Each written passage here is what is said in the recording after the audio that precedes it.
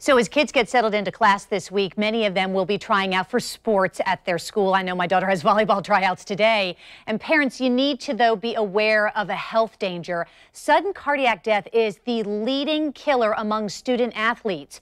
Bob Sefcik is director of the Jacksonville Sports Medicine Program. He's joining us now to explain what causes this and also warning signs. Bob, good morning to you. Thank you for being here. I do appreciate it. First of all, what is sudden cardiac death?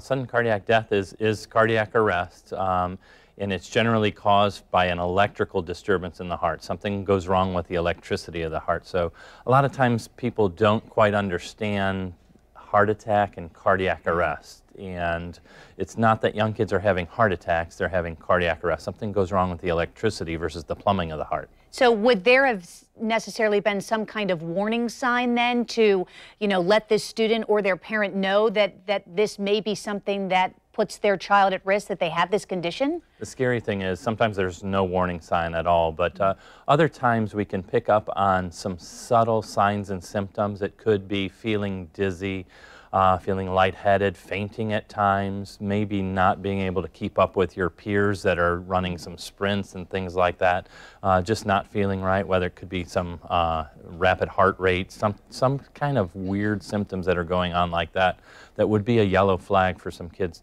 for the kids to talk to their parents or their doctors about. And it's interesting because you could see how a kid who wants to try out for that team or make that team might not share that information because they think, well, maybe it's just heat, or maybe because I didn't hydrate enough, which is why it's so important that parents have this conversation with their child. Absolutely, just like concussion to these cardiac symptoms, kids may just feel that they're normal. Some of the kids may be going out for sports the first time and may not ever exactly exerted as much stress as goes into athletics nowadays. So I know that every year, Jacksonville Sports Medicine is involved then in this program that helps give basically sports physicals, connect these local students then with healthcare providers to offer them these physicals. And I was shocked when you told me just a few minutes ago of the 455 that you conducted, you actually offered these kids EKGs. Yeah, so we do our annual sports screening program, and through a partnership we had this year with SafeBeat, an organization that came in and did EKGs, we offered the EKG on everyone. So we did about 455 EKGs, but surprisingly 81 had some findings on it that needed some further follow-up.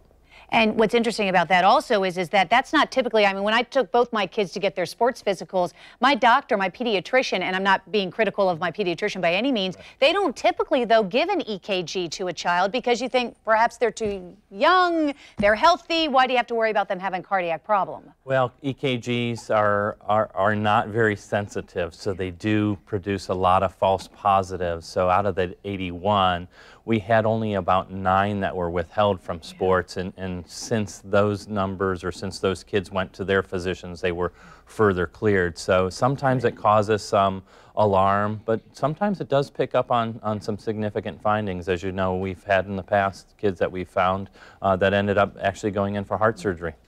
Better safe than sorry, yes, right? As a parent, you love your kids, you don't want anything to happen, which is why it's also very important that you make sure as a parent that you have a conversation with your coach, your child's coach, and make sure that you encourage that coach to talk with your child, particularly if they won't talk to you, about any warning signs that they might be, experiencing, so that something bad like sudden cardiac death does not happen. Bob, thank you so much for being here. I really appreciate it.